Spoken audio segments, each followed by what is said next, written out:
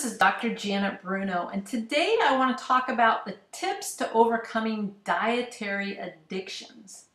Now, a phrase we often hear is moderation is key. Now, this is usually said in reference to certain foods and other pleasures. And while this may apply very appropriately to other areas of life, it certainly does not apply for most addictions, including food.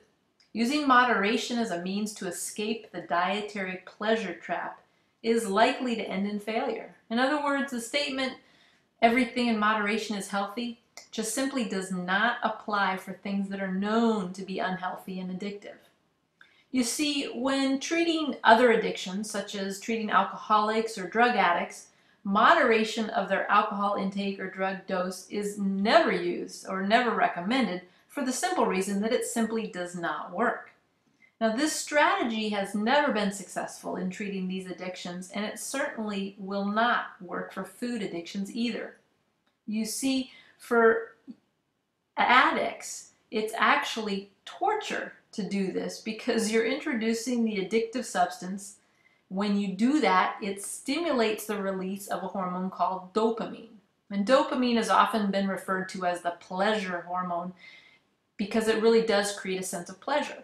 And so by doing this, you actually are stimulating the dopamine, and it creates the cycle of wanting more and more and more. And this is actually how the addiction started in the very first place, whether it was drugs, alcohol, or food. You try a little, you find out you like it, and then you end up wanting more and more. And before you know it, you're hooked.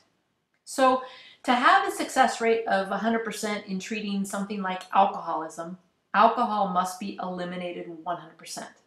And the same thing goes for drugs.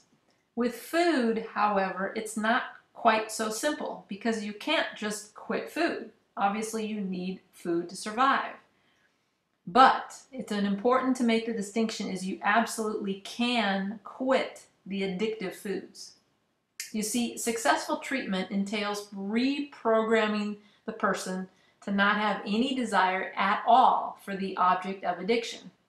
And this can only come from a change in attitude, which will not come about if you continue to have a little bit of this and a little bit of that addicted substance. So, as with many aspects of optimal health, attitude is so very critical. And in the case of food addiction and obesity, the objective is to eliminate the stimulating effects of heavily processed foods. And therefore, by taking that out, you're going to decrease that amount of the dopamine secreting portion of the brain. You want to decrease that stimulation as much as you can. And the only way you can do that is by eliminating these addictive foods completely from your diet. Now, this opens the door to retaining really good health and attaining optimal weight by shifting the diet exclusively to a healthy one. This healthy diet is ideally composed of plant-based foods such as vegetables and fruits, along with a smaller amount of nuts and seeds, and then plenty of grains and beans. Ideally, all animal products should be eliminated from the diet, or at the very least, consumption should be extremely limited. And although those animal products may be part of the dietary trap, or they may or may not be part of the dietary trap, they have other adverse effects on the health which are best avoided by eliminating these entirely from your diet. So by adopting such a diet based on the grains and fruit and vegetables and legumes, and if you can combine that with exercise and sufficient rest, weight management will come very easily to you. In fact, it's estimated that if such a combination is used, you can look forward to losing a minimum of 1 to 2 pounds a week on a consistent basis until you reach your optimal weight. And it must be stressed that this loss of weight will occur as long as you do follow this plant-based nutritional plan. And on this plan, you can eat as much as you want. Portions are not limited.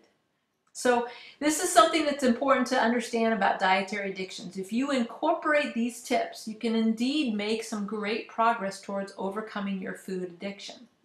First of all, focus on getting that mindset right, and then begin to take positive actions. Your body and your mind will thank you for the efforts.